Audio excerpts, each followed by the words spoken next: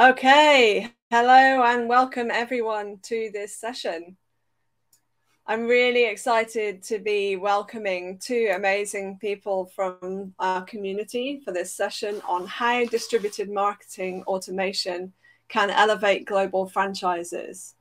So today we've got Jaden Guthrie, who's product marketing manager at Acquia, who is joining us from Florida and is up very, very early or very, very late, whichever way. So thank you so much for joining us. And we have Nidhi Bardwaj, who's SME and product manager at Material, who's joining us from India.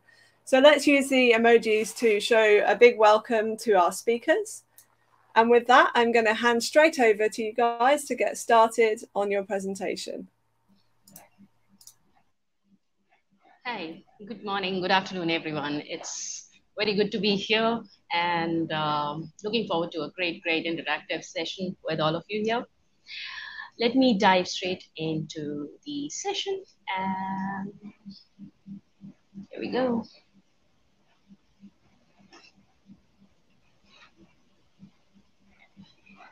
All right. Okay. So session is about how distributed marketing automation can elevate global franchisee. Before we really begin with our session, I would like to introduce ourselves, who we are, and the respective organizations that we belong to. So I'm going to tell you a quick bit about Material. Who's Material? We create transformative experience. Now, that's something that you hear almost every day. But what we really do is that we are a global strategy, insights, design, and technology partner to the companies who are really looking at customer centricity in its essence. There are a lot of organizations, and we are aware that they are trying to find relevance in a digital-first, customer-led world, which is a new world now. Now, how do we do that? We follow a science and systems approach. We leverage proprietary science-based tools to enable human understanding. We create customer-centric business models and experiences, and we also deploy measurement systems between the businesses and the people they serve. We transform complex challenges of the clients into actionable solutions through systemic application of science. Now, this is something that we do at the core. Along with this, what we do is we figure out the meaning to the data, which is totally submerged under the mounds of the irrelevant data that comes with a lot of engagement, a lot of consumption, content consumption, and a lot of interactions that we see online. Now, we know as a fact that best customer service centric organizations have a very few things which are common across the board. Now, first thing that they have is they use insights as capabilities rather than a service. So a lot of people, a lot of systems are gathering data, driving insights, but the true imbibing of those insights is what the customer-centric organizations really excel at. They operationalize insights instead of utilizing them. They are transformative about their data. The intertwined brand experiences and businesses lead a way forward for them to implement everything that they visualize. And of course, they have a core transformational agenda. So this is what we do. We want to understand what people think, what people feel, what do they do across every transactions. And this enables us to turn transactional moments into transformative relationships, which speed up the innovation to market, helping our clients outperform their competitors. I'll quickly hand over this next slide to Jaden, and we'll know more about what Acquia does. Thank you so much, Nidhi. Yes, so we are a digital experience platform. So Acquia specializes in all things scale, speed, and governance. So while our core is primarily Drupal, so we do web hosting, we are also very plugged into the Mautic community as well. And we're very excited to be here and speak to you all today. And so you will learn more about what we have to offer as far as personalization, marketing automation, customer data consolidation, things of that nature. And so, we really have a wide set of tools that both marketers and developers can utilize in order to bring digital experiences to their constituents or customers.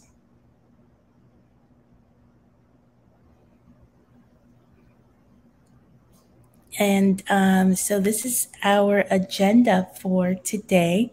I'm going to kick us off by talking a little bit more about the problem, and then Nidhi will discuss the use case and the solution that was implemented and the success that Material was able to have implementing our marketing automation solution. And then we will move into Q&A.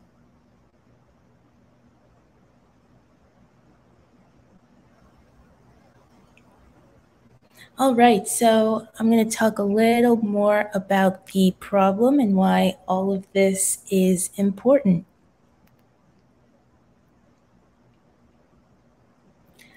So I think that we can all acknowledge the difficulties that marketers face in establishing brand consistency and brand governance in today's digital world. When trying to nurture leads and engage customers, it can be really challenging to account for things like budget and scale and efficiency.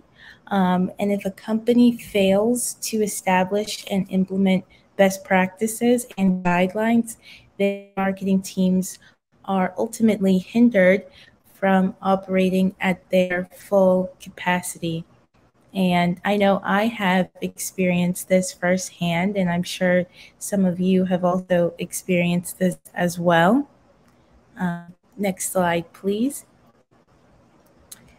Yes, so in the current state, you have campaign managers that aren't given the right tools or the right infrastructure in order to adequately score leads.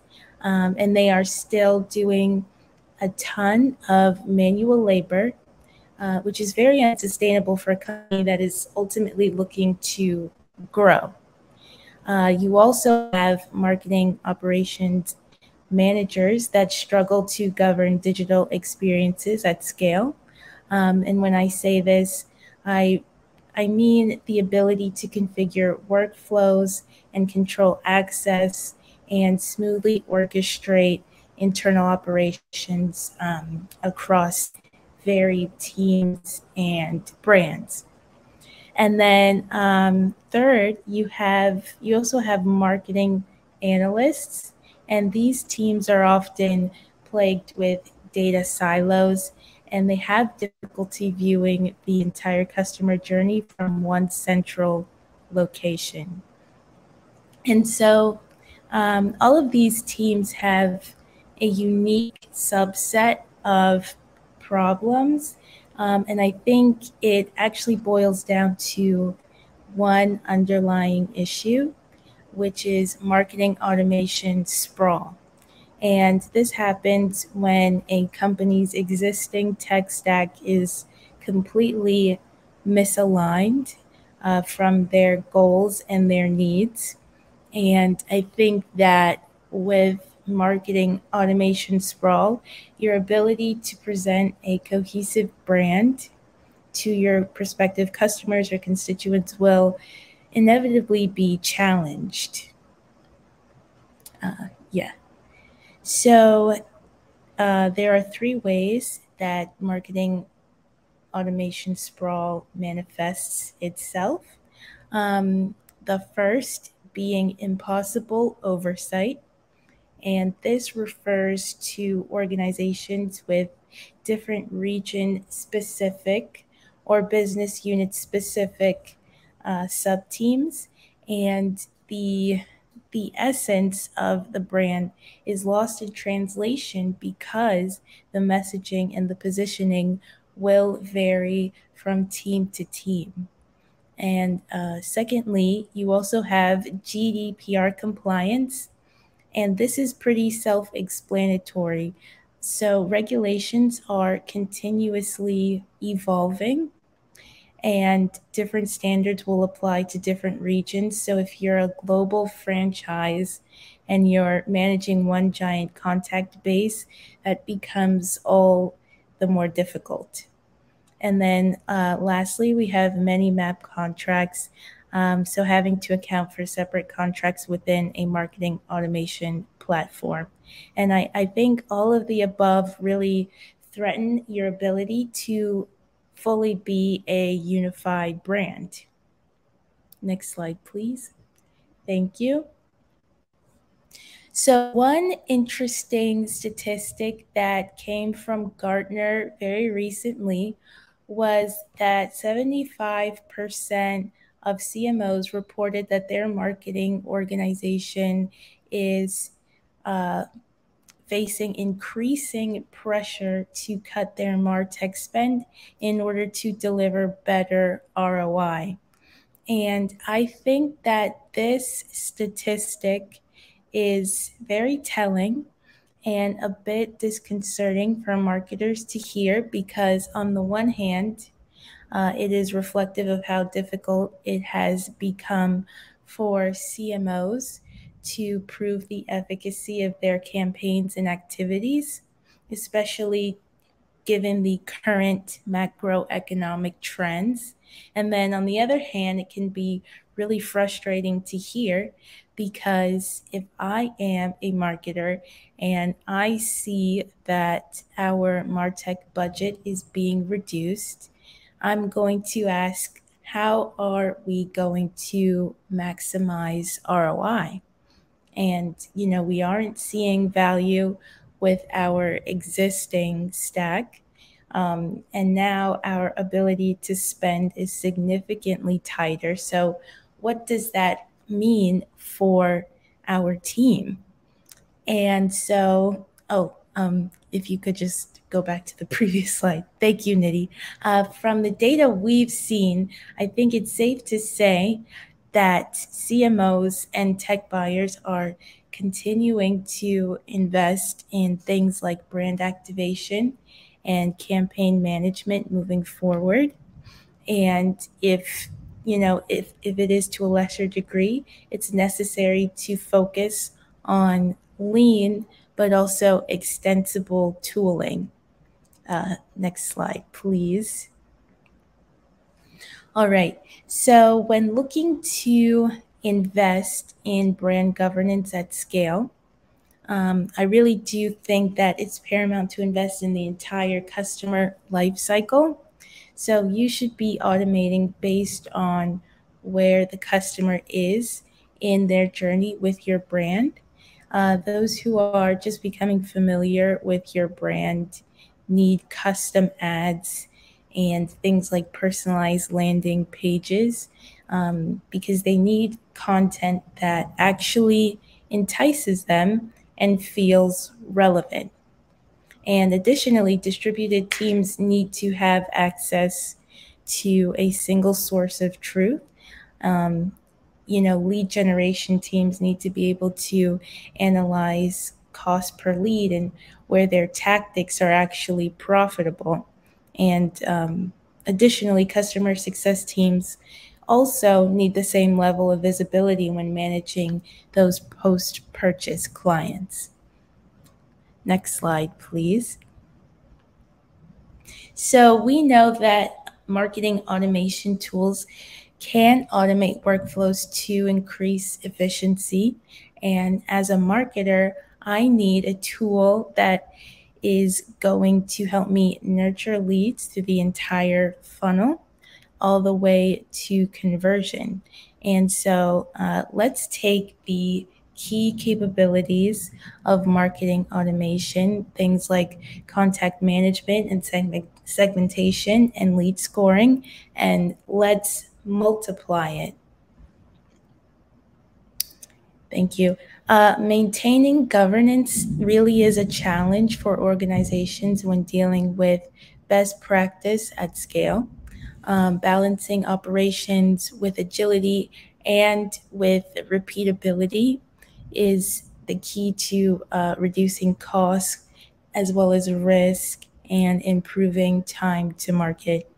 And I think that this is where distributed marketing automation comes in, because a distributed marketing tool really is essential for multi-brand and multi-location organizations to be able to establish brand compliance, consistency, and campaign management. And this is the distributed piece of distributed marketing. So when using Campaign Factory in tandem with Campaign Studio, marketers are able to create and host hundreds of instances from one central location. And I think that this is what makes the operational layer of a DXP so powerful, because no matter how spread out an organization is across brands and teams and geographies, marketers will have access to customized and templated marketing materials, and they will be able to automate campaign delivery at scale.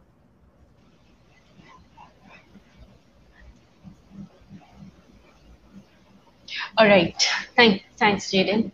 Now let's take a look. We saw how marketing distribution automation can really help us. Now let's see a use case where we implemented this and what were we trying to achieve. So let me introduce you to the client first. The client that we worked for is a personal care consumer goods company. This has been in the market since almost 70 years, and this is one of the market leaders across different personal care categories. So they have flagship brands in their categories, which is personal care, personal grooming, which had healthcare, which had personal care, healthcare. So the different categories they were operating in, and they almost have about 8 flagship brands across 8 categories in the market. They have their sales and operations in over 60 countries, and with the entire brand portfolio and the category portfolio that they had, they own about 40 plus digital websites, which were primarily e-commerce website for their brands, as well as the brochure websites and the product catalogs and certain marketing sites as well. Now, what is it that this consumer really wanted to do? They wanted to move. They've been in the market for 70 years. They have significant offline and online presence. The consumers relate to their brands well. And this operating model was working absolutely fine with them until we see there is evident transformation of global consumers to an experience-led economy. So it isn't just transactional anymore. It needs to transform to an experience-led economy. Even if you are a major offline brand which goes through retail stores, which goes through respective channels offline, today the consumer requires brands which are available online, which they can read about online, which they can connect with online. And this is the need that our client was trying to address and totally go into overhauling their operating model, their marketing model to experience-led model. With this vision in mind, they obviously needed to really transform, have a fundamental infrastructure, tech infrastructure, which supports this transition. And we started with the crawl phase of crawl, walk, and run. Now, considering this vision, the first major decision that they had taken was to move off of the e-commerce website. So right now they had good engagement with their consumers who will visit their websites. Almost all of their products had their websites, which were e-commerce driven websites. And they felt now is the time that you outsource this e-commerce to third-party multi-retailer driven cart management. So offboard the cart management and onboard the experience-centric journeys is what they initially looked at, and we were working towards creating the foundational tech stack to support their vision. With this, the overall ecosystem, it's important to understand their ecosystem. It's not that they did not have a fragmented tech stack. They did have good tools in place. What was required was to really weave it all in together, and go to a different tool, go to a different system in case the user needs it, or we needed to do better. So what they had were channels which were fully operational. What they also had is disjoint between these channels. So they had multi-channel engagements which were disjointed. They had digital assets, all of them in place. However, these were non-scalable because they were primarily commerce driven, and they were created such. They had a huge data set with them. Every transaction had consumer data which is getting accumulated, but this data was rendered useless because they had no way how to channelize this data. Similarly, when you move from an offline brand to an e-commerce brand to a consumer who is asking for more instead of just commerce, then your commerce stagnates, and that's what was happening with them. What was happening at the customer's end here? There was inconsistent brand experience across channels. There was a deficit in a uniform brand voice. There were increasing Mautic spends. All the platform, the tools, everything had licensing cost to it, and it wasn't really yielding the ROI that they were looking at.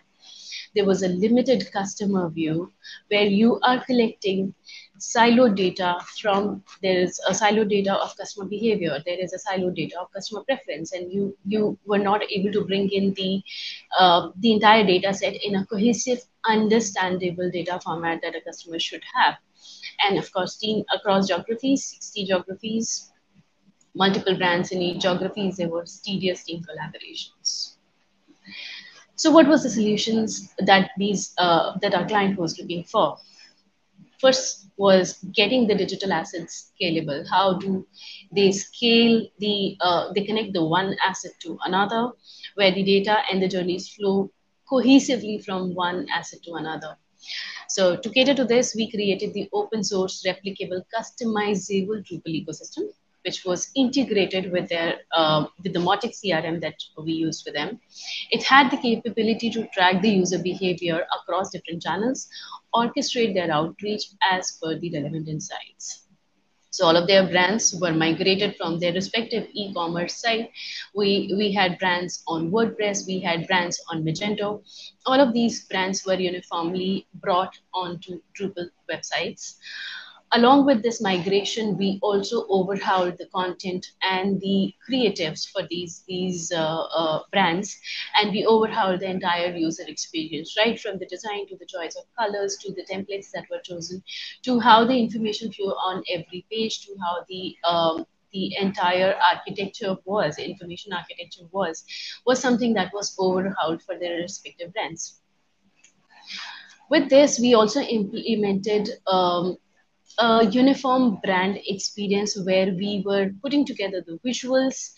Every brand of their portfolio was a unique standalone and a very niche brand with a great user acceptance. So if a female hygiene brand came in place, then it needed to have a scientific aspect, which was very well researched brand, along with the creative aspect with which the woman can correlate. So all of these surveys and the user experience were woven together into the theme, into the creative, into content, into overall communication that got together across channels. With this, we also integrated a third-party e-commerce retail channel. Now, the reason a third-party retail channel was selected was it not only makes cart management easier, You can manage the abandonments, you can manage the win backs, you can manage how your brand is getting taken up. You understand the category insights. You also understand how these categories are getting forecasted with respect to different categories and different products. You get your competitor information. So a third party retail channel not just makes it convenient for you to manage the cart, but also gives you a good understanding of how the entire category is behaving, how the market is expected to move in the next 6 months, in the next 1 year, and what are the, so you have a strong hold of the pulse of that category and that market, and you know when to be agile about your decisions and how to move your brand across. So we integrated this third-party e-commerce retail channel with the website. So there is no loss technically when you, and it is expected, all of us marketers really expect that if you're moving from one platform to another, if you're moving one experience to another, you expect certain drop-offs. And you expect a percentage that is going to be, you'll have to have win-back strategy in place to retain these people who were already there on your platform. So this is something that is expected. However, we try to mitigate that to a large extent. And while we move to a customer engagement and experience based UX on the website, we also integrated this this e-commerce retail, third-party retail platform with the website, where we made sure that there are no drop-offs. We can track where the drop-offs are. And since it was a multi-channel retail integration, we knew that the customer is moving from one familiar platform, which is their website, to another familiar platform, for example, an Amazon, for example, a Target. So a customer is seeing it was a very small delta where a customer is moving from a website-led experience to a retailer experience.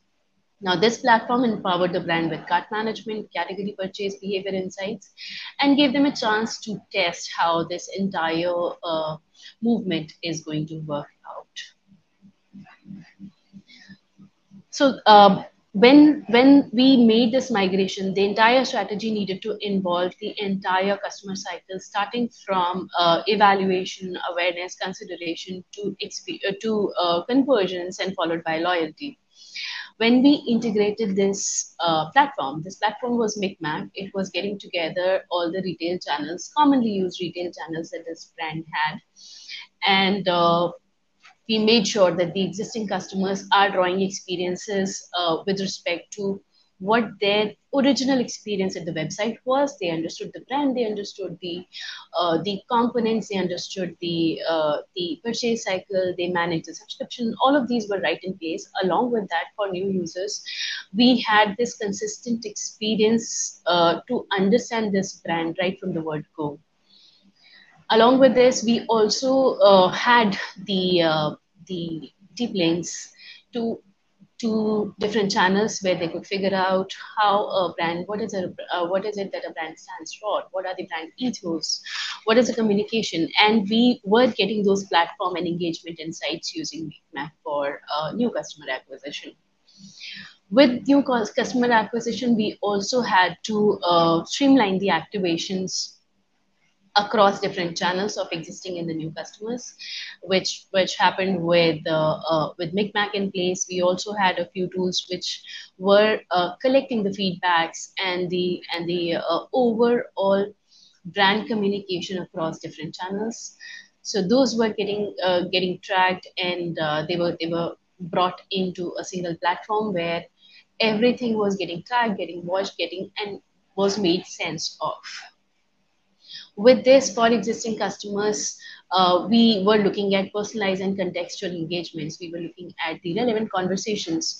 We were trying to figure, using Mautic as a platform, we were trying to figure how can we put together one customer who is one brand's customer and figure out the opportunities to upsell, figure out the opportunities to engage more. So we knew we were getting the rich customer profiling that was continuing to happen on the Mautic platform. And these profiles, these browsings, these engagements were making the profiles richer and richer and giving the insights about engaging a specific customer for more than one brand. With these engagements, we had also implemented a preference center on the website. We used a platform called Wing, which was monitoring the preferences, the engagements, the communication preferences, the content preferences, the product preferences, and we had integrated it with Mautic. So we know what a customer is doing moment to moment, and we could have meaningful insights to deliver them the customer, the contextual communication and journeys. We also used Mautic platform, which was good for us in setting up certain journeys. Certain journeys are constant, like onboarding, customer onboarding journey, the welcome journeys, the survey behaviors. These are standard journeys that every brand follows. And when we use Mautic as a platform, this gave us an opportunity to set up these journeys and automate with different teams. So we had creative, we had content, we had legal, we had brand teams which came together, designed these journeys, we set them up once and for all. And they kept the entire loop kept going in a very agile and a very convenient manner, where we tweaked when we had to, and we let it be as we had to. I'll also come at one of the use cases that we had implemented using Mautic, which reduced our turnaround time. So overall, having Mautic as a platform, we met the customer where they are, whether it was a website, whether it was socials. We understood their motivations and preferences on the websites. We also delivered a UX which aligned with the brand. It was not a run-of-the-mill UX. We were able to communicate the brand value in a very lucid, very acceptable manner. We gave these clients a place to converge the activations. So wherever you are, you could really converge all your activations and enrich your user data, track the user behavior, and facilitate getting the right insights that you needed for further promotions. We also enabled the assets to capture the customer feedback, grievances, and design a mechanism to reduce the turnaround time. How we did that? We integrated the customer feedback form on the website with Mautic, and we automated the journey, the triggering of this message to the customer service team. So as soon as somebody filed a grievance, and it is a pretty big regulatory requirement. As soon as a customer is filing a grievance, giving a feedback, which needs to go to the customer service team, this form triggered a message to the customer service team, and the ticket was created to be able to address these grievances. As soon as the ticket is created, there were automations in place to send out an acknowledgement, send out the resolution, and not just send them out, but also to track them. So this was one of the big use cases to have grievances and compliance in place for personal care in a healthcare organization. How did this automation work for us? We provided a cohesive, personalized customer experience across the channels. There were consistencies. The brand guidelines about the creative, about the content were fed into a single system, and across the team throughout the globe, they were able to adhere to it. There was efficient purchase and order realization with MicMac, where cart management was offloaded to a third-party vendor without really impacting any of the commerce that the brand had. We drove organizational efficiencies with the creative, content, marketing, compliance, and the customer services team having a single source of truth for all the brand activations and engagements. We drove these efficiencies. We also activated data for enriched engagement with our third-party integrations and getting the user behavior flowing into Mautic as a platform. What did it do? We had improved ROI. The outsourced order realization cart management, having a complete view of category trends and insight, is a base layer, a fundamental layer of activating newer opportunities, of managing the existing overheads better.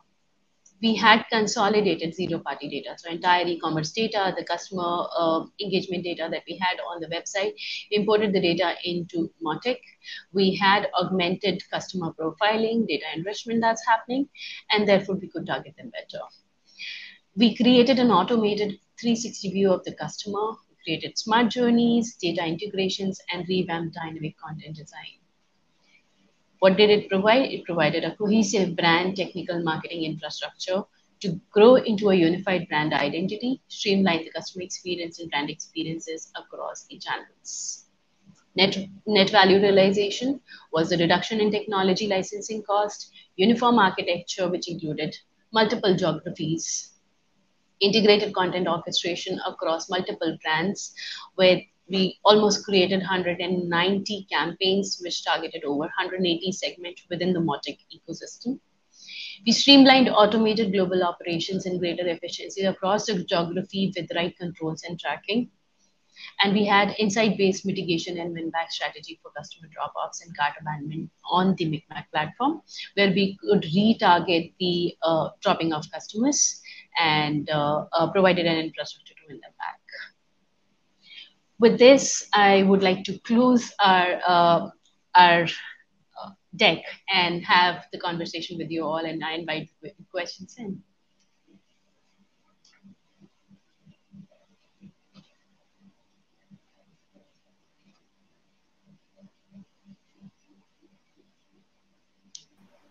Okay. Okay, wonderful. Thank you for that amazing presentation. And I will just bring up one question we have from the floor from Daniel Lord. Given the rise of artificial intelligence, how do you think this will fit into the cohesive marketing automation ecosystem? I'll take that up. So Daniel, I do think that artificial intelligence is a big asset to the entire marketing ecosystem. While it does provide us the tactical efficiency, we also think that we still have time where we put together the insights, the strategy, the business fitment. What is it that your business requires, and the agile implementation. Artificial intelligence is yet to get there. Once it goes there, of course, it's going to be a different situation. However, once we've decided where we are with respect to strategy, with respect to fitment, with respect to what is the Mautic tool that we require, what is the ecosystem that my specific business needs, once I have this visibility, it is relatively easy to bring in automatic artificial intelligence and get the tactics rolling out faster than usual. So overall, AI does reduce my tactical time. It's yet to get there for the strategy and the thinking part of the decision making. Awesome. Thank you for answering that so thoroughly. I think it's a really fascinating area, actually, how much of an impact AI has. But I think it's also important, like you're saying, like there's some bits that we still haven't quite got there with, you know, so I don't think we're at risk of the robots taking over our jobs quite yet. But we'll see. Great. So here's a question that I had. So how do you manage the operations on the content side of having this franchise model that you've talked about when you're working across the diverse geographical regions? Because I guess that must be quite a challenge. Yes, so I'll take that question. So as most of you know, a franchise operates as one brand umbrella, but relies on the franchisees to distribute the products. So, for example, a QSC brand may have restaurants in multiple cities around the world, and each one could run campaigns targeted to the local market, but the global marketing organization wants to be sure each campaign will adhere to the global brand standards and draws only on messaging and other content that has been approved for public-facing use. So distributed marketing platforms do enable large, complex organizations with master sub-brand relationships and attendant partner hierarchies to maintain brand consistency through our self-service interface. So I think that the core capabilities to invest in would include direct and indirect marketing campaign execution, content distribution, management of marketing development funds, and of course, local marketing automation. And so Campaign Factory, which is an extension of Campaign Studio, is an example of a tool that enables you to host multiple marketing automation instances within one platform. And so this capability is called distributed marketing because it allows you to manage campaign workflows, design golden templates that can be pushed to all downstream instances, and maintain brand governance all from one place. That's awesome. It's something I see coming up a lot in the community, is like people who are grappling with this challenge of how do I have this global brand and how do I make sure that each individual franchise can have its own but also roll up. So thanks for exploring that. I really appreciate that. So finally, I've got one more question for you. I'm not sure who would be best to answer this one, so feel free to jump in. So can you talk a bit more about how unifying that brand voice helps with consistency amongst the teams who are working on a project? Sure, I'll take that up. So when there are multiple teams working on a project, one thing that they usually strive to achieve is having a single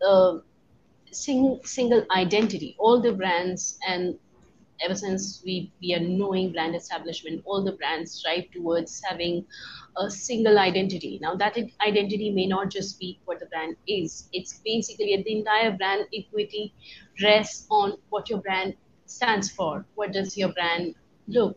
How does your brand talk? What is the content that your brand talks? So overall, creating a brand personality is sort of a dream of every marketer that's out there. Now, this has evolved. It's evolved with respect to channels that you go to. It's evolved with respect to the causes that you stand for. It has evolved to what is it that you're talking across different channels. So when and the baffling variable here is the number of teams who are involved with. So it isn't just one marketer who's responsible for creating an entire brand persona. It is a creative, it is a content team, it is a legal team, it is the marketing team. There are so many, it's the socials team. There are so many different teams who are involved in this single objective of creating a brand persona. Now, if we do not have a single brand voice, every team is doing their own bit, and who's left confused is the end customer. I, as a customer, do not know precisely what a brand stands for. I may know the utility of a brand, but I do not know how to relate with the brand. So ultimately, the mission field here is not having an equity, not having a single identity. So when we have a marketing automation tool, and that's a distributed tool that we have across geographies, we know there is a single source of truth for that brand. We know we can automate the creatives that go into putting together. There are certain visual elements which are recycled and used across different communications. There is a content team across geographies, and it is easier to really draw syncs in different geographies, locations, product communications. It's easy to have a repository of things that we can put together and still abide by creating that brand identity. So this unification of the brand voice, it helps in drawing the consistency if we are using a single source of truth, if we are using related platforms which all the players have the access to, and they can really take that single thing out there with their respective customers. Thank you. That's really great. And I think, again, it's a big challenge that people face, particularly, as you said, like when you're working with lots of different teams, trying to make sure everybody has that single source of truth and understands what that is. So, yeah, thank you very much.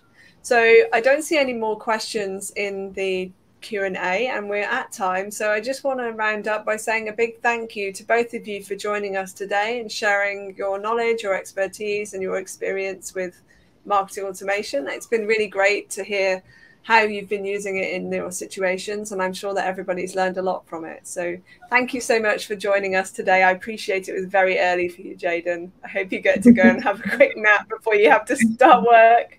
Yeah, really great, really grateful. Thank you, Ruth. Thank you for having us. All right, take care, folks. Thanks everyone for joining. Bye. Bye.